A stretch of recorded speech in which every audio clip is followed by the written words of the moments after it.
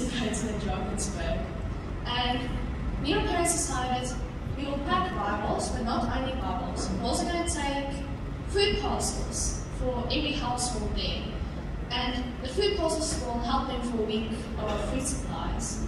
So we went there and we prayed and we asked God to plan the road for us. We are only there because He wants us there. And we stopped at the side of the road and we saw kids there playing. And when we stopped on the side of the road, and I decided I want to give Bibles out and I want to give food parcels.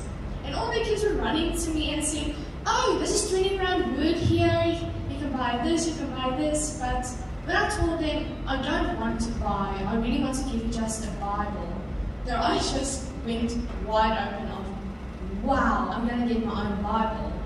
I'm going to get actually my own Bible that I can learn of Jesus. And we gave all the Bibles to the kids, and we went to villages there, we gave Bibles out. And we met this young lady at the last church where we stayed, and she told us about the village where she stays. And we met the councilman there, we talked, and we planned the next day I'll have to come and give Bibles out and food parcels. So we went there the next day, but we stopped next to a school. And I saw how the kids were playing, and I just felt like I need to go. But first I really need to help these people here who's sitting on the grass asking for food parcels and Bibles. But afterwards everything happened. I asked the councilman, can I please go to the school? And we went to the school, and it was the first time I was hugged like this. The principal came out and hugged me, but I couldn't even breathe afterwards. But the principal told me, I prayed every day for years that somebody will come to my school and bless my students with their own Bible and the Word of God.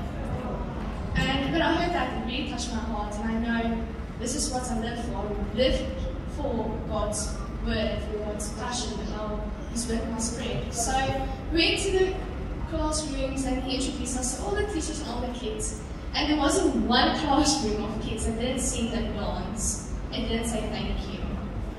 But when we came to the grade 1 till 3, the principal said, okay, they can understand English, they only speak Zulu. I can't speak Zulu to save my life.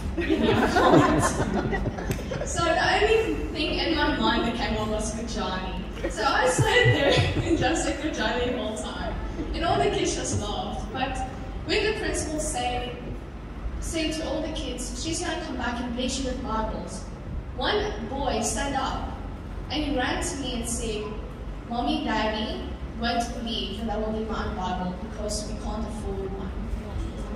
And so when we came back, I told my parents, I need to come back. So that's where the Bible Cookie House project started.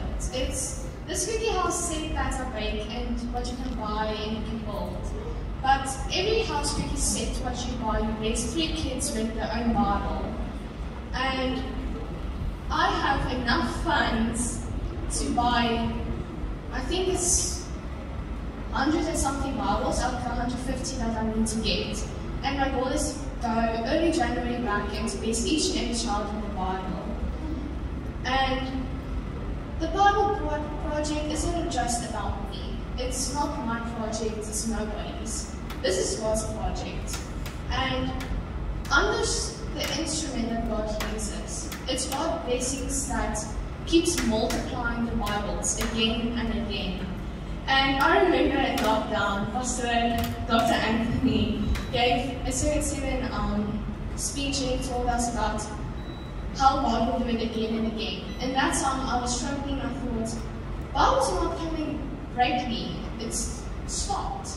And I started losing hope here and there. But when I heard the sermon, I was like, God will do it again and again. And I prayed and I said, God, only you can do it. This is your project, not mine. And I believe that you will do it again and again. It wasn't 10 minutes after. We went to the internet, to the site, and we bought Bibles. And Auntie Maddie's contacted me and said, what are you going to do with the extra money of the Bibles and the funds that you made? I said, there's no extra money. I counted everything. She said, you're going to get double more Bibles than what you ordered.